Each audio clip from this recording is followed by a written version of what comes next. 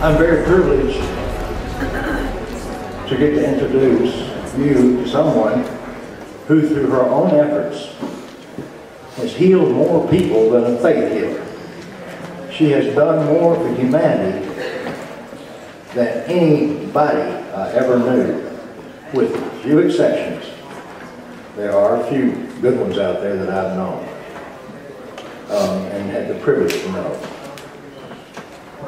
And believe it or not, one of them's a psychiatrist.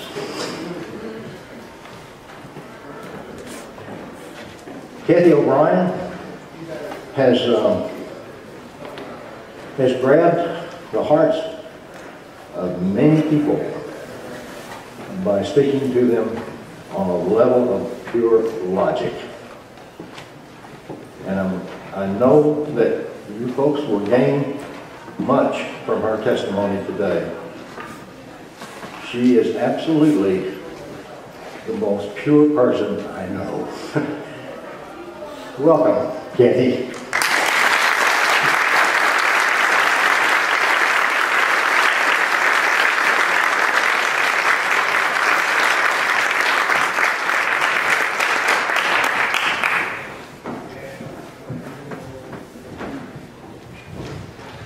Thanks. Love is the greatest healer. Oh, I'm so happy to be here today. I'm here with a happy mind. Not the kind of happy that's just a giddy emotion or anything like that, but a happy mind. The kind of mind that is free from fear, bitterness, negativity, all those horrible things that we see on the news and all like that. Is not healthy for us. I'm here with a happy mind. The kind of happiness that allows for life to unfold the way that it should, where synchronicity and coincidences line up and confirm that you're on the right path and doing the right thing. That kind of happiness that allows for free thought, expanded thinking, and knowing more of what's going on in this world than just what we're told. Negativity and fear immobilizes. That's why we're being bombarded with it constantly on television. The violence, the constant violent images, the negativity, the fear, those are the things that make it difficult to be able to stand up and make a positive difference in the world. It's the kind of thing that just dashes hope. It takes away that ability to have the spiritual strength to stand up and enjoy your life and live the meaningful life that we're all meant to live. I feel so fortunate to have survived my ordeal, to know this truth.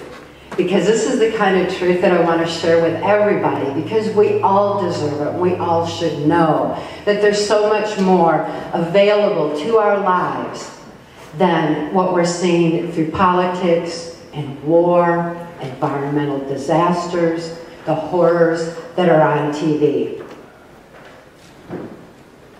Social engineering through the media is a deliberate effort to suppress the spirit of the people. It's a deliberate effort to control the people. There's a criminal faction in control of our government, and they know that people are easily led by fear. They know what happens to the brain. Whether we just make that choice or don't make that choice, our brains respond to trauma the same way, and they know that. That information on how our brains respond to trauma has been repressed from the mental health community and from all of us. It's our brain. We have a right to know this important information. We need to know that when trauma occurs in our society, that we're all highly suggestible and easily led. Mind control is an important truth that is like the piece of the puzzle that once you understand mind control, that piece of the puzzle brings the whole picture into focus, and we start understanding what is going on in our world. And with that understanding, once we know that truth, once we have that awareness, that's the first step towards positive change. These criminals that are in control of our government, and control of our media, and control of our knowledge base and information have been in power for a long time. They've been using this technique on us for decades. It seems like things are worse right now because we see so much violence on TV, we see so much horror, when in fact that is awareness starting. The truth is coming out. It's starting to rise, and with that awareness comes the first step towards positive, necessary change that we all need to reclaim control over our own lives and to be able to gather our strength of spirit and start living that life with a happy mind again, where everything happens at such a profound level and it's so meaningful. We all will get to live that again as we fully understand exactly what is happening to our society. Mind control is a sliding scale, and it affects people on a very robotic level, such as military special forces, such as the kind of mind control that I experienced during the Reagan-Bush administration, when I was totally robotic, carrying out the will of others and doing only what I was told to do. My experience was extreme, but it's given me insight into the deliberate machine that's being used to manipulate the minds of the masses. It gave me inside knowledge from inside the White House Pentagon level that I was subjected to. And it's given me the insight in my own healing path. Once I regain control over my own mind, what a joy it is to celebrate free thought every day and to make personal choices. One of my biggest personal choices that I have made is to choose happiness. I choose happiness, not giddiness, not ignoring the realities of what's going on in the world, but that happy mind that allows for clarity of thinking, to be able to see the solutions and to see beyond what we're being told, to be able to see beautiful people like yourselves who can't relate to the kind of violent nonsense that we're seeing every day any more than I can. TV doesn't...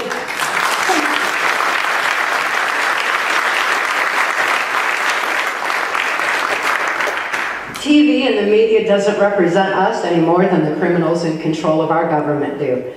They don't represent us either. And exposing them for their deliberate plan against us is a first step towards the real change in our government and in our school systems and in our lives. Using the example of my life's experience may help to understand exactly how mind control works. I was horribly abused as a child, and when I was growing up, Project Paperclip had brought in the Nazi and fascist scientists from Germany, along with the mind control information that had been used on the people in Germany during the years of Hitler's reign. That information, we didn't really win the war per se. Instead, we just simply transferred it over here. That information on mind control was well known by the CIA, and there's MK Ultra mind control that was going on at the time that I was born. So I was born at a time when this was just first being implemented, and it was known from that Himmler research that any child that was being sexually abused like I was, any child that was being used in pornography like I was, would be a prime candidate or a chosen one for MK Ultra mind control. It wasn't that I knew that what was being done to me was wrong or that I was even being abused. I didn't have the capacity for that kind of understanding. For one, my whole environment was saturated with it. My family was sexually abusing me, Catholic Church was sexually abusing me, and subjecting me to horrible occult trauma. It was all around. Even my grandfather's Blue Masonic Lodge had a lot of political people attending it that were also abusing me. So it seemed like the whole world was. Even law enforcement was involved. So where was I going to turn? There wasn't really any place to turn, and I didn't know that it should be any different than what I was experiencing, except for that I hoped so much inside myself that there was some place in the world where people were kind to each other, where they were happy, where they were good to each other. I knew that that had to be, because it was something that I could still feel inside of me at that time. Well, while I was still really little and the abuse was going on, my father's sexual abuse of me, even though I didn't know it as abuse, was creating a response in my brain. That same response we all get to trauma, where the subconscious mind is wide open and easily led. Our subconscious mind doesn't have critical analysis.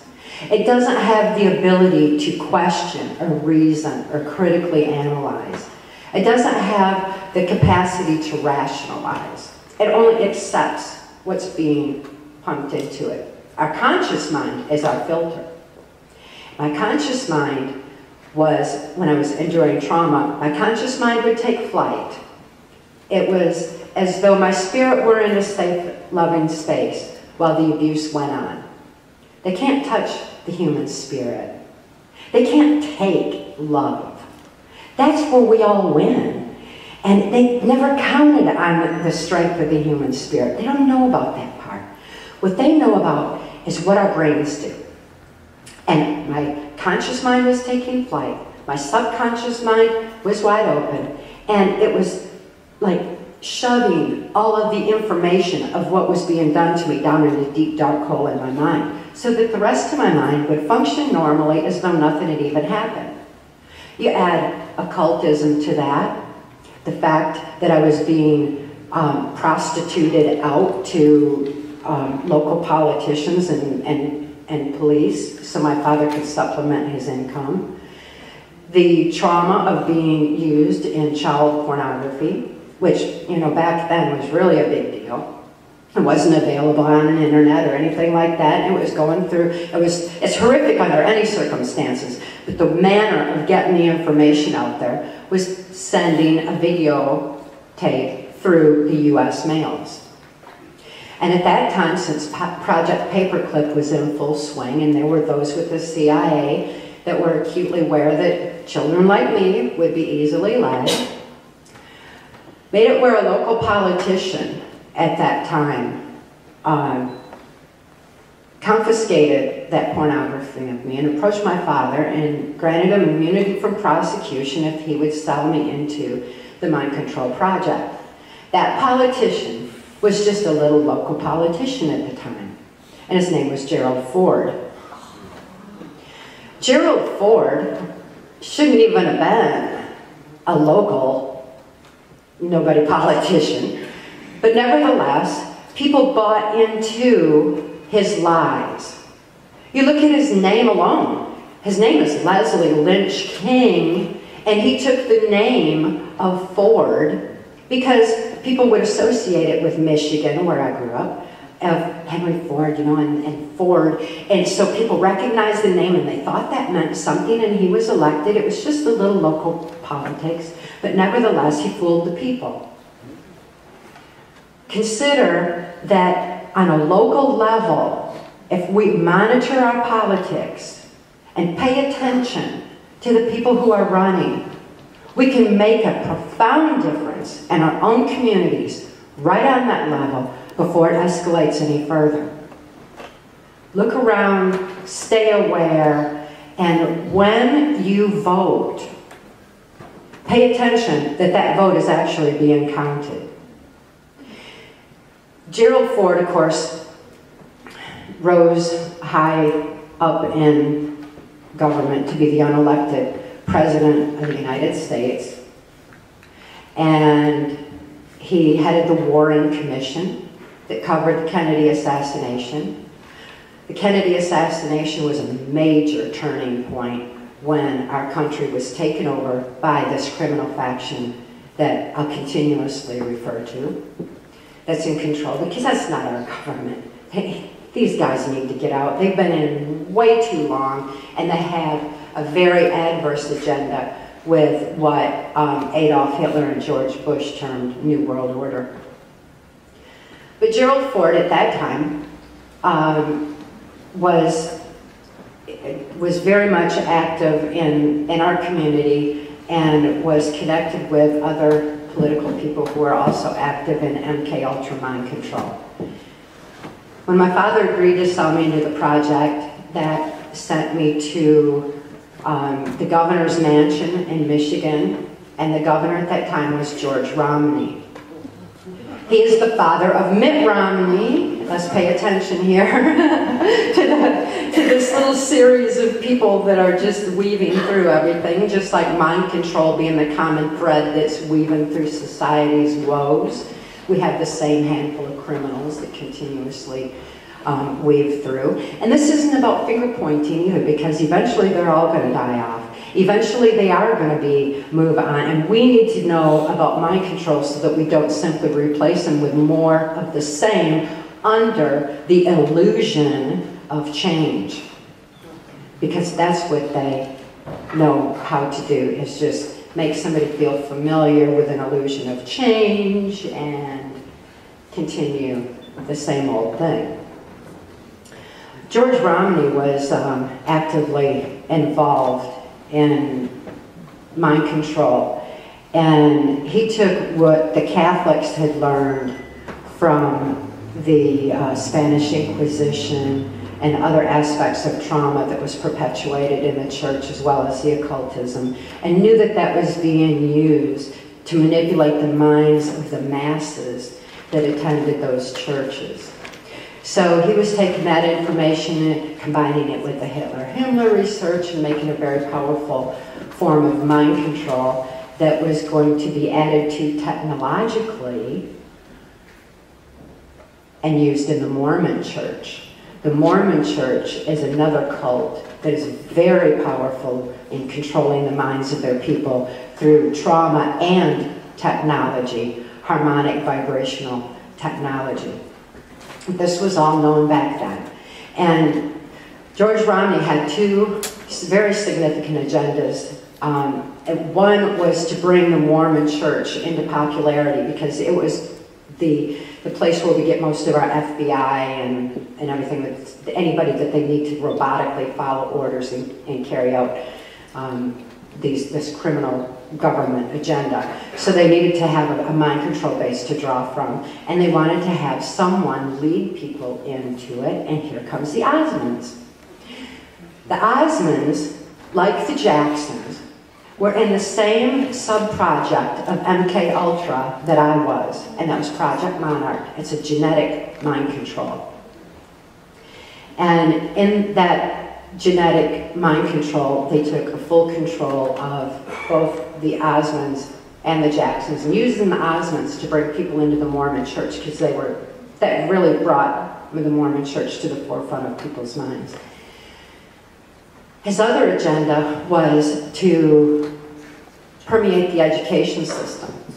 This was even before Goals 2000, America 2000, Global Education, Common Core, it's called today. It's all the same mind control agenda in the school system, where they truly believed that they could control the future by controlling the knowledge base of the children as they were growing up. If they could change history and rewrite history, they could teach them propaganda instead that would eventually cause them to be more compliant in our society today. So this was back in the early 60s, while all this was just sneaking into our society.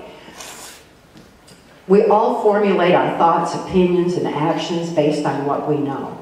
And so that was going into the school system. It was going into the media. And it was just getting a big start. If they were going to control us through the media, they needed to control some of the people that were going to be out front with that media, like Michael Jackson. If they could control someone like Michael Jackson, harmonically tune his voice, use harmonics in the music, they could use that kind of music in a way that would begin to counter what was happening in the 60s with all the peace and freedom and expanded thinking movement that was going on at that time. So it was the start of a very strong agenda. At that time that my dad sold me into the project, he was flown to Boston and trained on how to manipulate the minds of a child with literals. And it's not that my dad was really smart or anything. He earned his living as a worm digger. We were very poor when I was real little before he sold me into the project. And he's not the smartest, but he still knew how they taught him how to manipulate a mind. And this was the first basis of what the Boston connection is on the Catholic child abuse scandal with Cardinal Law. And I'll come back around on where Cardinal Law was sent when he was caught in that scandal. But nevertheless, it was part of the training that my father had at the time. So we're beginning to see how this is just a natural flow and going out into our society in so many different ways. When I was at the governor's mansion in Mackinac, I met who would become my owner in the project. There's U.S. Senator Robert C. Byrd. He's finally gone. He was in office as long as I've been alive. He was head of Senate Appropriations, which means he held the country's purse strings. He delegated money. And one of the very first things that he was doing real hard was to make states reliant on federal funding in the school systems so that they could bring in this education agenda and start to alter history that is being taught in order to condition the kids. It wasn't teaching them about propaganda, it was teaching them propaganda. And Byrd made sure that states became reliant on that. That funding mechanism is still in place today. We all need to pay attention to it. The federal government has no business meddling in the minds of our children. We're all capable of monitoring our schools in which our children learn and our own local level. Be active and be aware, just right where you are. We can't change Washington, D.C. at this point in time. Not like we need to, but we could start making the changes in our own lives, opening our eyes, have a happy mind, realize solutions are out there, that people are implementing solutions, and changes are beginning to happen as awareness is rising.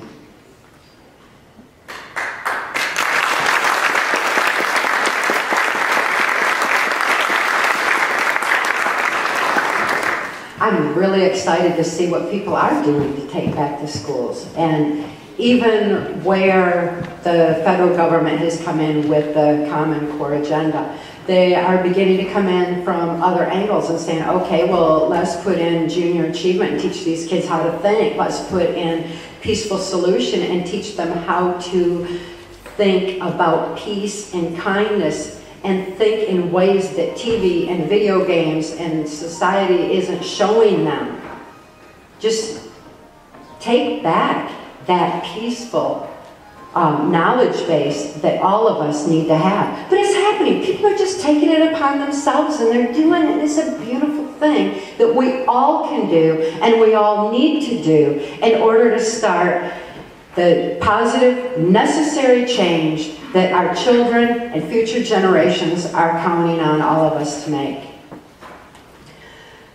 As I lost control over my own mind by being sold into the project and deliberately traumatized, systematically traumatized, and having my subconscious mind manipulated in a way that gave whoever was controlling my mind total control over my life. I no longer had free will. I was living their will.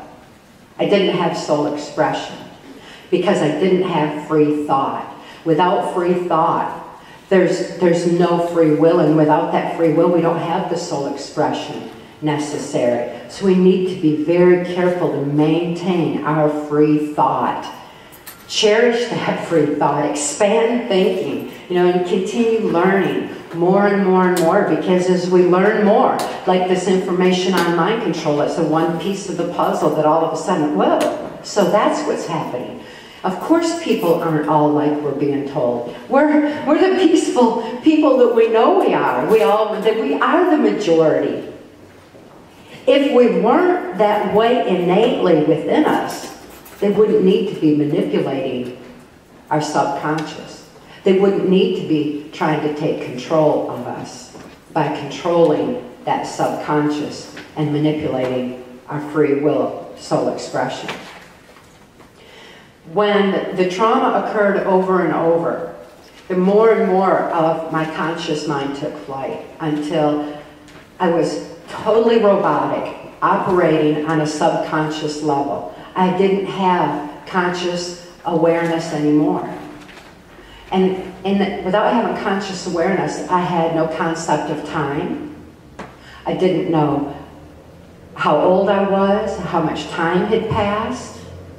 Without a concept of time, there's no real concept of distance. So I wouldn't even know, because I didn't know how long it took to get from point A to point B, that there was that distance from point A to point B.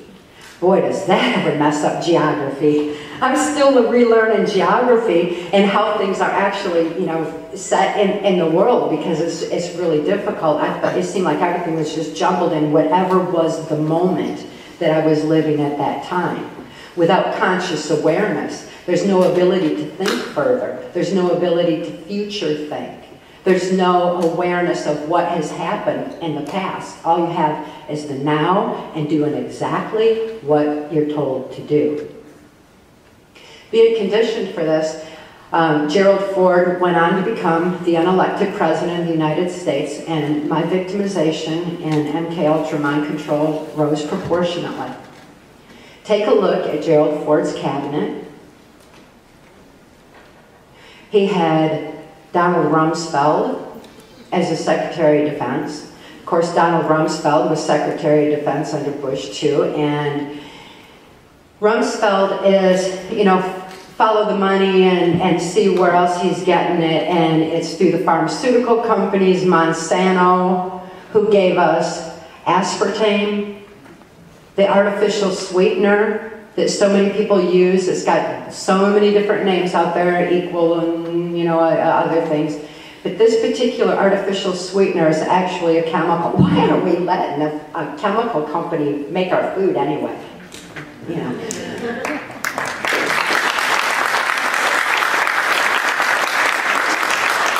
But what happens with aspartame is it dumbs people down. It takes away critical analysis, and it just dulls the conscious thinking. I was fed copious quantities of aspartame, and when I was going into full absolute robotic mind control, my diet was definitely controlled. I had sleep, food, and water deprivation. I was given all this aspartame all the time. And I really lost an ability for any kind of free thought, conscious thought at all. And the aspartame aspect, for all that I was exposed to, that was one of the hardest things for me, was coming off aspartame, because I'd given so much of it. I was like addicted to it, and it was really hard to get off of it. It's like nothing else could quench my thirst like a diet drink, or something like that. It was difficult. But understanding what it was doing to me made it easier to get away from that. So here we have Donald Rumsfeld in Ford's cabinet. George Bush, Sr., head of the CIA. George Bush has been the power behind the scenes throughout my whole life. He's still alive, and I know he is still pulling strings.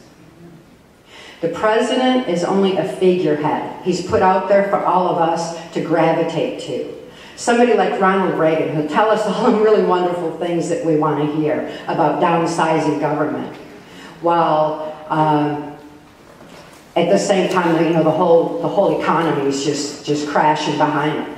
But he said the right things, and he was a figurehead out there for everybody to see. He was being manipulated too. If he had any ideas of doing something different, when he was shot, when the assassination attempt occurred, it certainly took that steam out of him for being able to implement anything. George Bush Sr. was absolutely in control through the Reagan-Bush administration.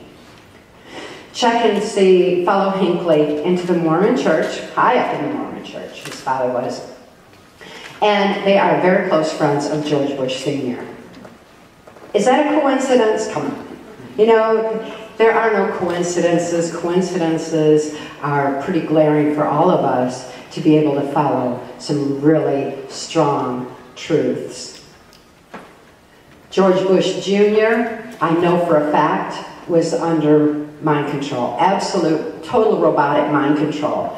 Look back on George Bush Jr. and see how he acted. It was pretty dull-witted. And that wasn't an act. That was mind control. And that is what it looks like. And at that time, they just figured it'd be a lot easier to pull somebody's strings than try to manipulate them like they did Reagan. Just pull up strings and, you know, and let it be easier. And the same criminals again, behind the scenes, ushering in what Adolf Hitler and George Bush termed the New World Order. The New World Order agenda is one where the people are totally compliant, and it's like a slave society because they can't relate to the human spirit or the power of love. That's where we win and where they just completely lose and keep losing.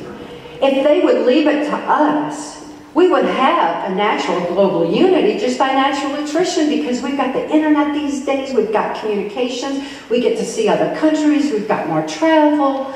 And the differences that we see in other countries are something to learn from and embrace, and it's beautiful. I'm so glad I have had the opportunity to travel and see for myself that is the way that people are all over the world. And if we were left to that kind of unity, we would have a natural one world of just who we are, of just love and peace. We don't need wars to force it on. We don't need trauma to force it on. We don't need sanctions and rules. We don't need all of that nonsense that a handful of criminals think they are so much better than us that they need to manipulate all us little people around. Back to Ford's cabinet. Dick Cheney, his Secretary of State. Dick Cheney, I was subjected to during Ford's administration. I knew him throughout my victimization, my years in the Reagan-Bush administration. He worked in the Pentagon. I worked under him in the Pentagon. He knows that torture is what programs people. It's the trauma. It's the way the brain works. You torture somebody, they will say anything you want them to say. They're not necessarily going to say whatever. You can't torture information out of somebody. You can only torture information in and make people say what you want them to say. Torture just doesn't work that way. There's no justification for it. Dick Cheney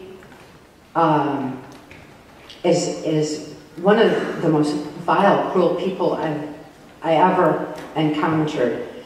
And even at that, I don't live with bitterness or hatred. I'm not speaking out to say Dick Cheney's evil. I don't need, you all know that anyway, you know?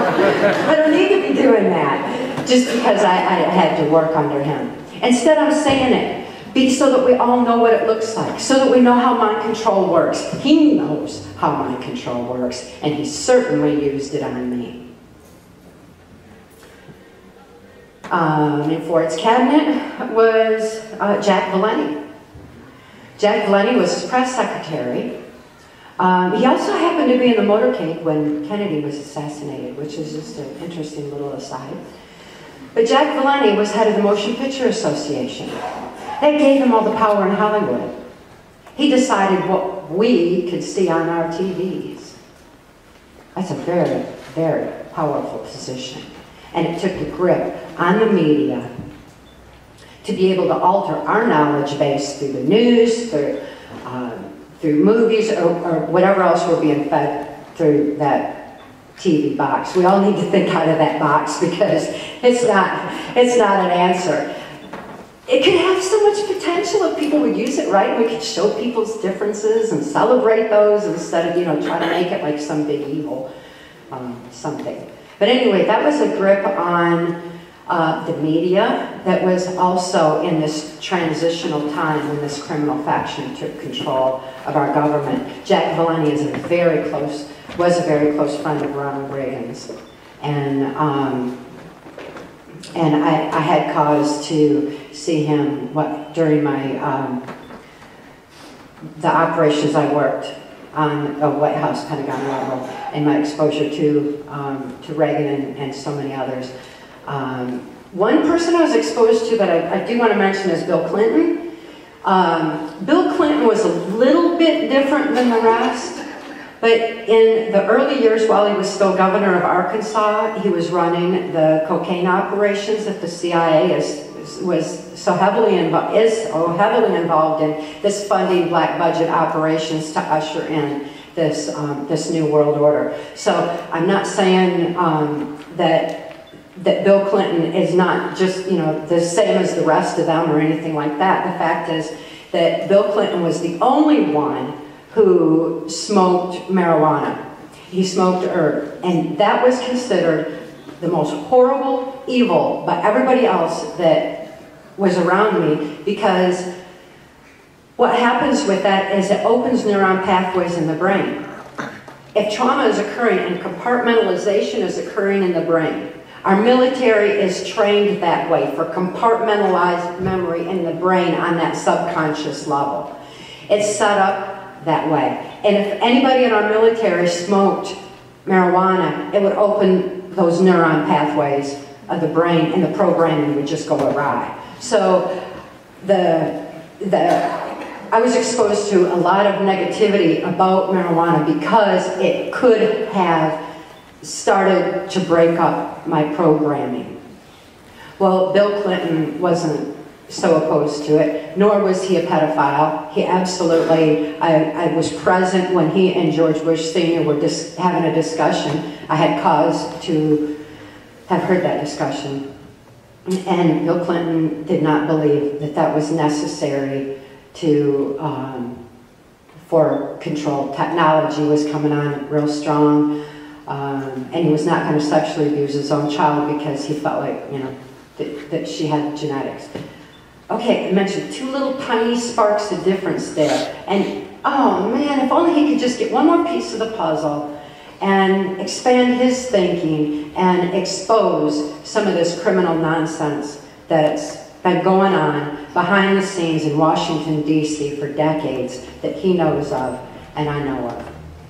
Be aware that Hillary is very much for mind control. She has one of the strongest agendas for controlling a population of anyone I ever heard, that I was ever exposed to. And it was planned that Bill Clinton was going to be put in the office of president for what he'd done for funding the whole mechanism.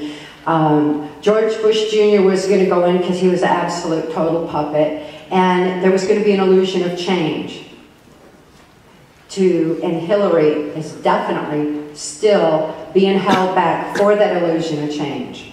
Because when people become disillusioned with Republicans, they put a Democrat in. When they become disillusioned with Democrats, they put Republicans in. The fact is there's no difference between Democrats, Republicans, black, white, male, female. You know, we got to just pay attention to something a lot deeper on the people that we elect and that we allow in positions of power. Pay attention on a local level, because on a national level we have a very serious problem. When you follow the money of the Diebold electronic voting machines, you're going to go right straight back to Bush Sr. and Dick Cheney once again.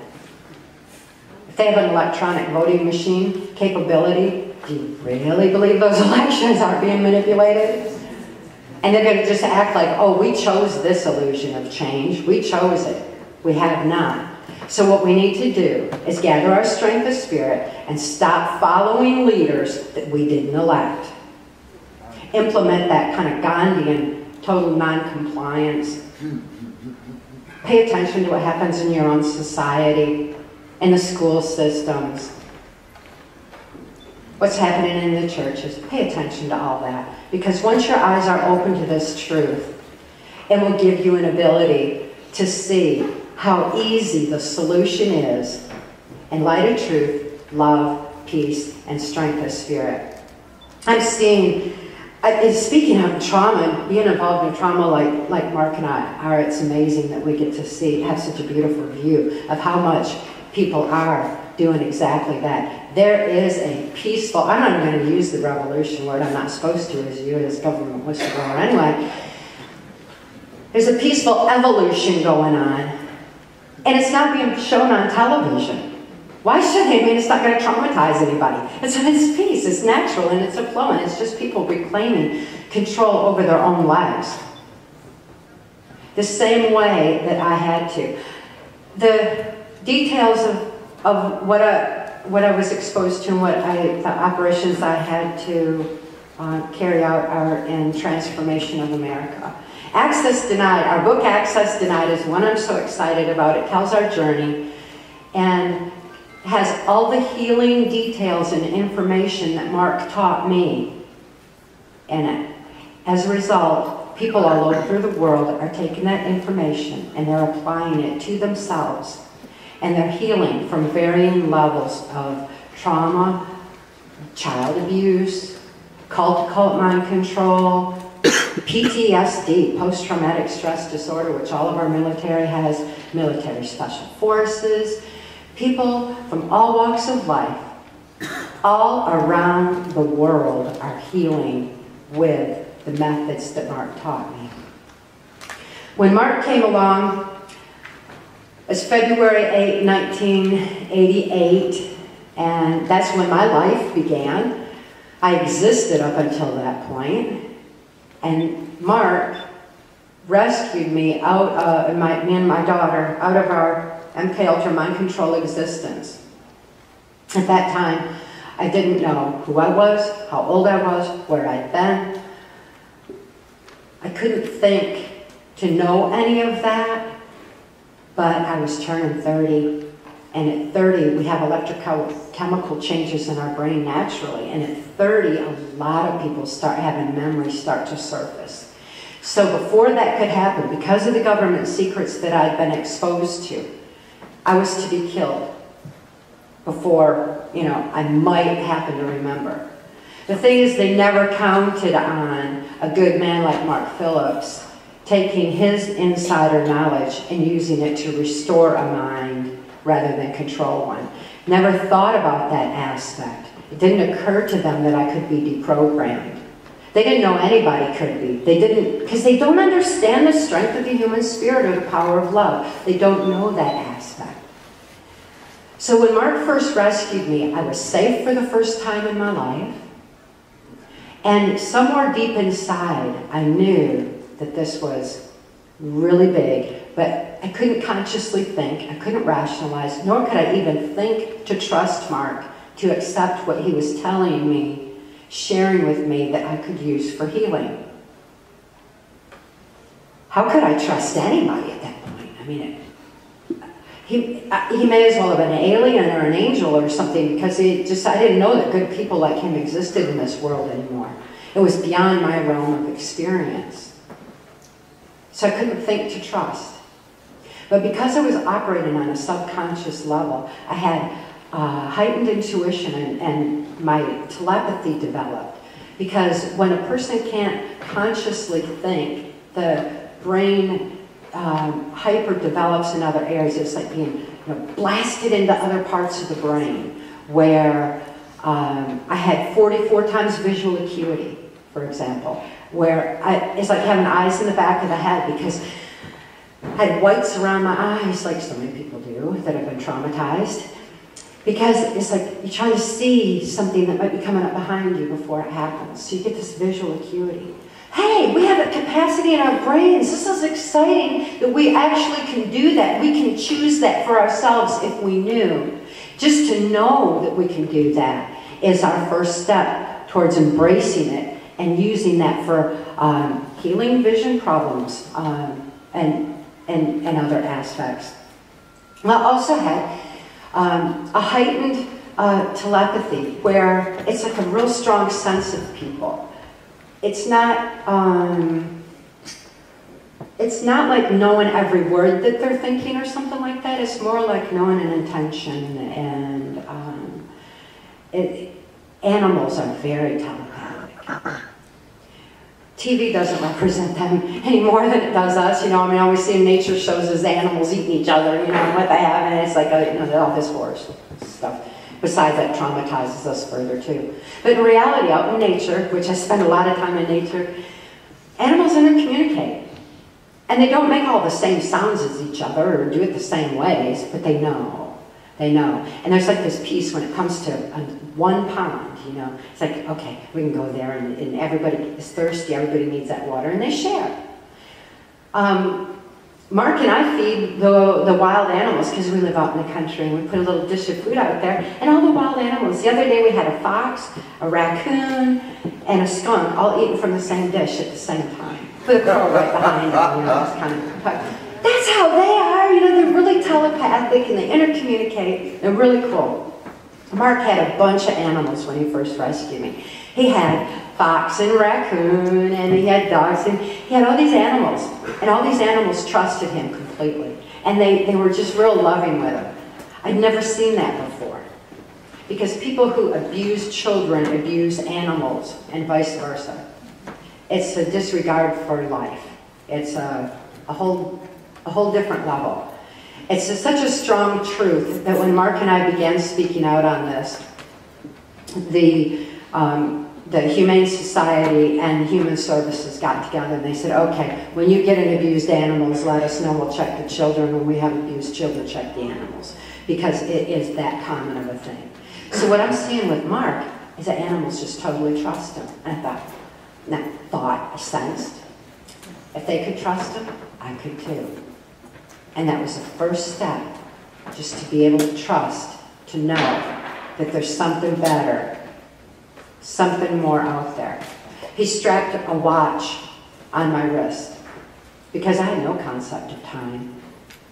And it gave me a concept of time. A concept of time equates to a concept of awareness. It's very powerful for anybody who's been traumatized or been through something, to be able to monitor time and stay consciously aware so that they don't dissociate and aren't being misled by someone else. The watch is a very important part. It took some time before I gained conscious awareness, before I gained conscious thought. And I remember the day that it first happened, when I first went into that part of my brain where I could have a conscious thought.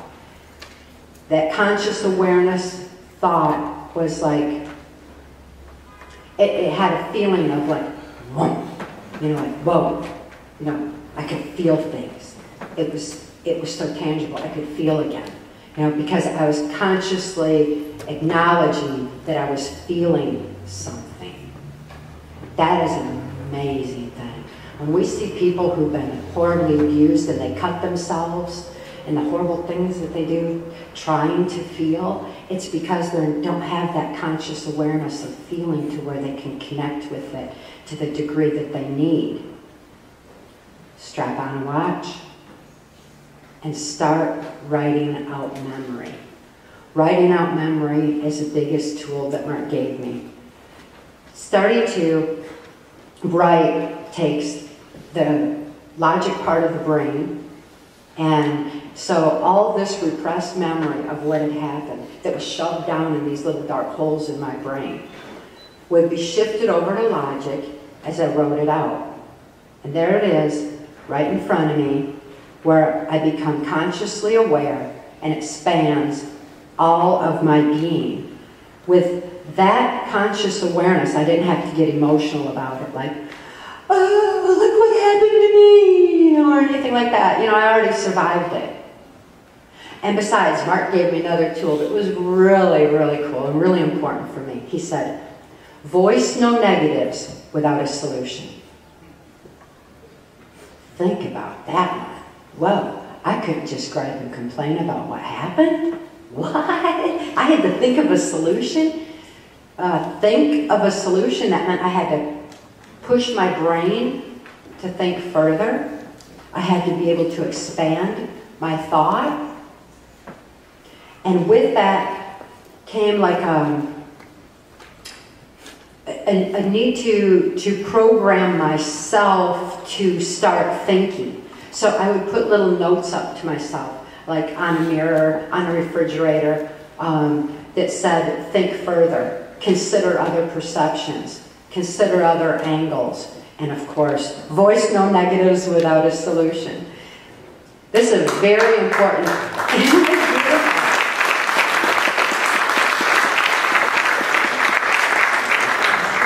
That was my very first step towards being able to have a happy mind and to be able to think further and have clarity of thinking. But that took some time. I had to exercise my brain in a lot of ways. But the most important part was writing out memory. Everybody who's been through any kind of trauma should write out memory. Even today, if I get so fed up with the news or something, I just can't stand it anymore, I'll write a poem with a solution and possibility, and to be able to expand the thinking of it. Because just writing is still, shifting what would otherwise be traumatizing into a logic part of the brain where I can actually deal with it. Logic is like conscious, critical analysis where we can think things through and be able to make some sense of what's happening in our world today. So if the world is just looking too dark, if it's getting too depressing, right, focus on a solution.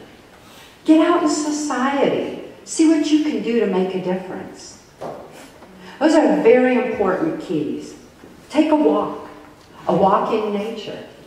When you walk, it uses the right and the left brain to be moving your feet and do the walking. So it's very healing right there. I'd have memory flashes coming in. Oh boy, that childhood abuse that I went through with my father that I didn't know was really abuse because it was my whole world. And besides, it started before I could even, while I was still an infant, so I didn't have any way to judge that, So it allowed for me to be able to know what happened in a way that wasn't filed in my brain under abuse. So when people have gaps in their childhood or in their memory and they don't know what happened, especially if it's early childhood before age 5 while the brain is still forming, it may not be filed under abuse. A person asks themselves, wow, was I abused as a child? It's not likely to get any response from the brain that way. Sexual abuse has pleasure to it too. It could be filed in a really unexpected direction. But writing out memory is the key. Taking a walk starts flashes of memory. When you're in a safe, when you're at peace inside, when you start making a note of that little flash of memory that's intruding on your present moment, if you find yourself doing something, limiting yourself in your own actions because you're this or you're that, well, who said you're this or you're that? Why are you thinking that way? Write it out. Write it out. Continue. Always write it out. Then ask yourself specific questions, and those questions are in Access Denied, as Mark taught me. You ask yourself how you got there, where you went after, and all of a sudden you're bridging events, and it's taking it out of that little dark compartment of the brain, and it's bringing it out into full. I don't focus on my past. I don't, I'm not of that kind of a victim mentality. Instead, I've addressed the issues. I know my own truth. And knowing my own truth, I have inner peace. And with that inner peace, when you know your own truth, that is where the happy mind begins to come in. And you can start thinking and realizing the possibilities and the potentials that are in society. Now that I've written up memory, I've healed, Mark and I released Transformation of America. I didn't want to release it because it was horrible and people have enough horror in their lives, but it was essential because it was our testimony for the U.S. Congressional Permanent Select Committee on Intelligence Oversight, and they were censored from the information for reasons of national security.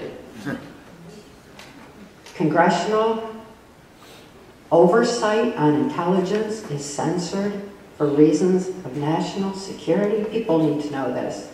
Upon the advice of an attorney, we released the book en masse. Now, it's been translated into numerous languages. It's in law libraries worldwide. College students are writing their thesis on the information. They're being taught it in major universities, and especially in the areas of law. It's also being used in mental health, but not as much as the Access Denied. When Trance was out, and Mark and I began speaking out, I was motivated by love for humanity and love for my daughter to bring the information to light. As the books went into translation, we would speak in the different countries where it was being translated.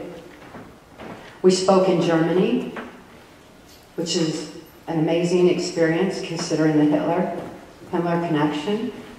Those people are acutely aware that the United States is being manipulated and controlled. They consider we're more controlled than the Nazis were. We're dumbed down further, not all of us here, but as a nation, because of the technology that's being used, the harmonics, the music, the manipulations through the media, the terror, the trauma that's been going on for so long. They know. They've also reclaimed control over their lives, and they hope this truth will reach everyone and set them free, because knowledge is our only defense against mind control. As U.S. government whistleblowers, bound by the Whistleblowers Protection Act, with national security on us, with all of Mark's brilliant expertise in marketing, we are not allowed to advertise. We're not allowed to solicit. We're counting on people to spread the word, to get the information out there. Person to person, mouth to mouth, is how the information started spreading. Now it's gone global, and now it's being taught in schools, and all of that was done because truth is very powerful, and it was brought to light on wings of love, and love is the most powerful force in the universe. That's a powerful combination that has made a big difference. Mark and I wanted to get information out to people because we hear from people, hundreds of emails from all over the world every day, from people who are wanting to heal from whatever they've experienced in their lives. When we were in Italy, with a translation of our book in Italy, it was right at the time that the Catholic child abuse scandal came to light. Cardinal Law had just been shifted over to the Basilica in Rome, and it was a very pivotal time in Italy where when the Catholic child abuse scandal was brought to light, and they realized that the abuse of the children was being used for mind control manipulation. The head of Italy's psychiatric department went on national TV, this was right while we were there, and held up our book and told people to read it. It was very important, it was true, it was essential for them to know what was happening with the huge transition that was beginning to take place at that time. Even though, you know, like so many priests, that they just get shifted around, you know, it's like creating illusions of change. The figureheads that are out there that I say the presidency is, when the same powers are in control behind the scene, you know, bear in mind that this new pope, who I'm certainly not judging, he could be just to have a total passion for going against the child abuse in the church for all I know, but watch behind him. Watch who's really got the money and pulling, you know, doing the manipulation behind the scene. We have to watch more than just the figureheads that they have out front. But Italy was a wonderful experience to see how so many people who had been subjected to Catholic abuse were healing. But they wanted the healing tools. They wanted to know how to write out memory. They wanted to know how to cope with their memory once they did remember it. And so we wrote and released Access Denied. Access Denied, for reasons of national security, was used way high up in the Catholic child abuse scandal, lawsuits and everything, to help people heal. And it went from that top down and reached a lot of people that way. It's good to see the negative of my experience helping so many others and being used in such a positive way. I encourage each of you to read these books, gain the insight, the hope, the solutions that are offered, even the coping skills, you know, for dealing with the horrors today, and get the information out there. And when your eyes are open and you see someone who's been horribly abused, you'll be able to help them with the information. Hey, it's within you to heal yourself, and here's how. You know, share the book, share just the information from the book. Whatever you're inclined to do, go out and do it, because the word is spreading through people like you doing it. You may have seen our dear friend and associate, Shayla, who's at our table helping us out and assisting us in so many ways. She and I are real active in our local community, making a difference where we can. Of course, the first thing I'm thinking is, okay, child abuse, you know, that's a really important thing. And I went and checked where the child advocacy centers were in the mental health areas, and they were implementing our information. They didn't know who, that it came from us, but it was our information.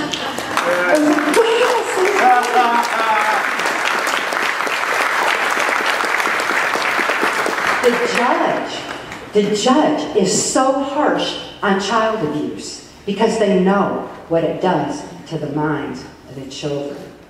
They're real hard on those criminals. Our sheriff is real hard on those criminals. Pay attention to your sheriff. Your sheriff is our last line of defense against the federal government. If there's going to be a federal raid, it comes to the sheriff. You have the ability to know your sheriff and to make sure the right person is elected for that very important and powerful job. And because of that, my friend Shayla and I, we campaigned for that judge on their elections. We campaigned for the sheriff. And we kind of expanded another direction, because with HARP and all the environmental changes and the global changes that are happening, I know that our planet has its own changes, but they're accelerated because of HARP. You know, check out HARP. And I wanted to make a difference in the environment, and the best way it seemed was through education, So we went into the school systems and talked with the children about litter, recycle, the environment, caring about the environment, and realizing that they all just simply needed to know, to think, to care again. Because with all the kids are being bombarded with, they're getting real hopeless, and we need to give them hope. We need to show them where they can make a difference and what a big difference they can make. Picking up one piece of litter could save an animal, and that's just a big step. So we are making differences in those little ways. Look around your community and see what you can do to make a difference. And everybody, gather your strength of spirit with this truth. Truth does make us free. Free to expand your thinking, and free to evolve in light of truth, and evolve with love, and keep that evolution going. Thank you so much.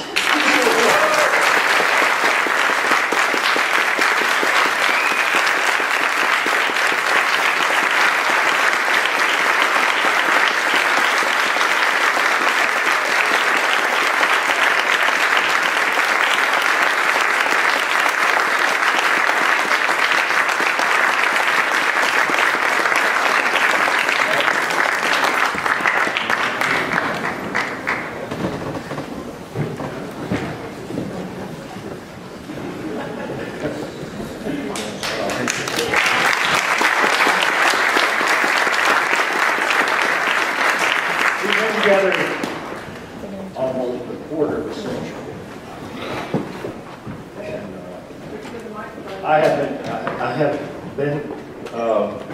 I've never been around anybody that I really liked well enough to be around in 25 years. Day and night. However, when you find that spark inside, it's easy. When he first rescued me, I had been exposed to a lot of sexual abuse and sexual trauma, and he wasn't going to join in on any of that.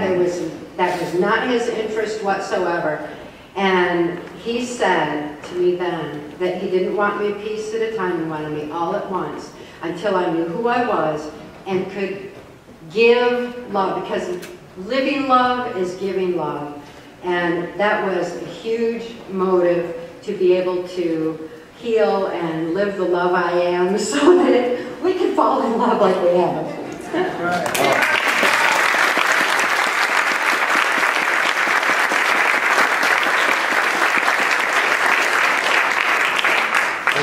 When I spoke with Mark and we had some emails flying back around, I said, "How many people are you expecting?" He said, "I don't know." I said, "Oh, okay." So I didn't have any previous experience with Mark, and he said, "Well, we've sold X number of tickets." So that's a far cry from a full house, but okay. So I sent up enough books that I thought that would take care of that. No. All right. We have a limited amount out there, and for those of you who have not endured horrific childhood sexual abuse, then both books will make sense. If you read Trance first and then read Access Denied.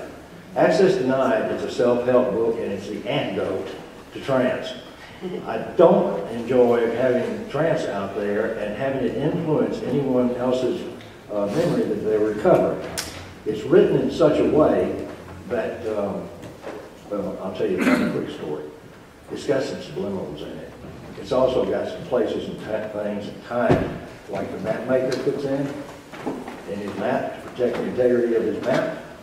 I made sure that Trance had those in there. So when people came and told me that they were a victim of this, I just had to admit that. So I knew where to send them for help. Access Denied took 16 years to write. and it's verbatim. The solutions, and there's no subliminals in it. What I put the subliminals A lot of in. love. Yeah, a lot of love.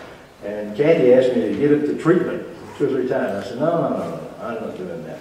I said, it needs to stand on its own feet.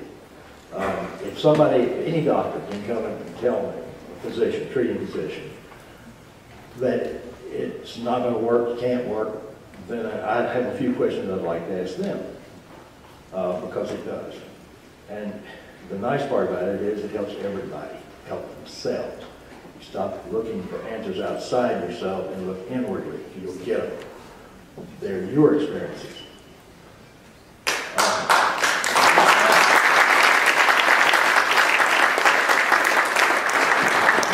We deeply appreciate this opportunity, and I've expressed it numerously to Mark and others, and John for carrying us around. Good gracious.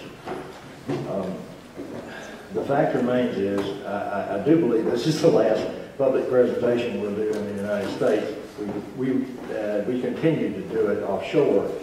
We're working primarily with physicians and social workers, and in some instances, political people. It's been an opportunity, a learning curve for us.